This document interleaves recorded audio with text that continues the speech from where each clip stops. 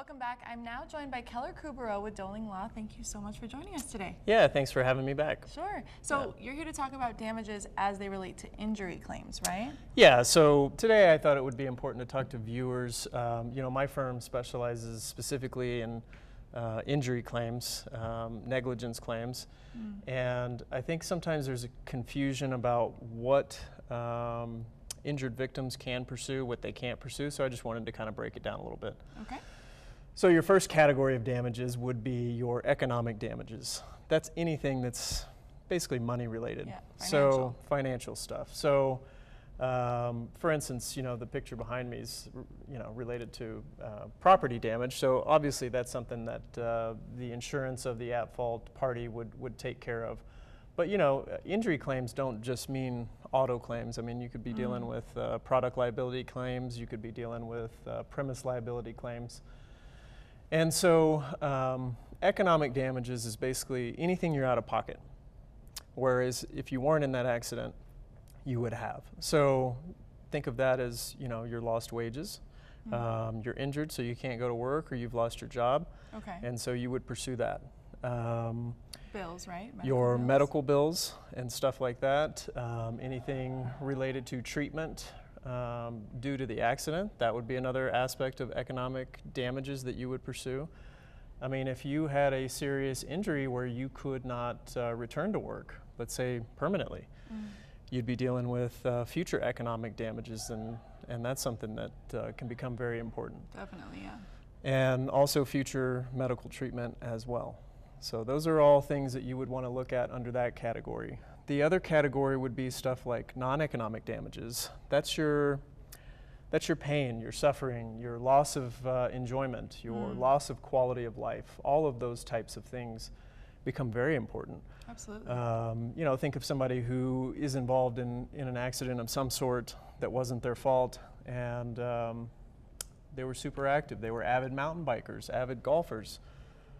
You can't do that stuff anymore if you had a substantial injury, and that's what non-economic damages are there to help compensate you for, and there's caps on that, and so what that means is you can, depending on the type of claim, you can only go up to a certain amount to pursue that non-economic damage. Does the level of injury impact how much you can pursue?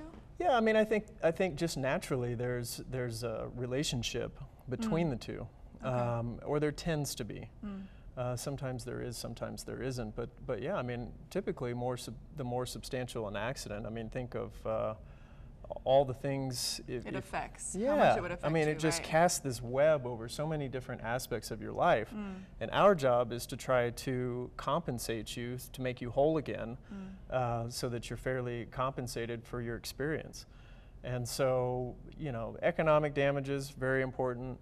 Non-economic damages, also very important. But we've got to prove our damages, and that's why it's very important that we have all the information in advance before we actively start pursuing the claim.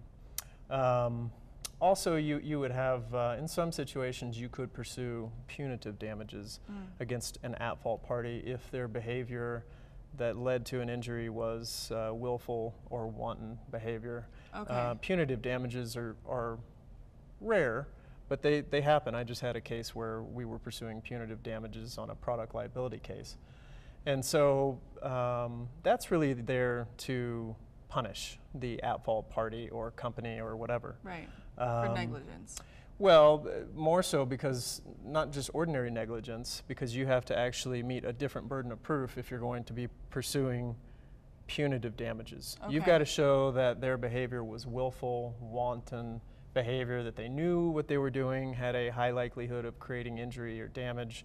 That's a whole different standard than negligence, and something we can dig into another day. So if someone wanted to learn more about this because they feel like they might have a case, where can they go?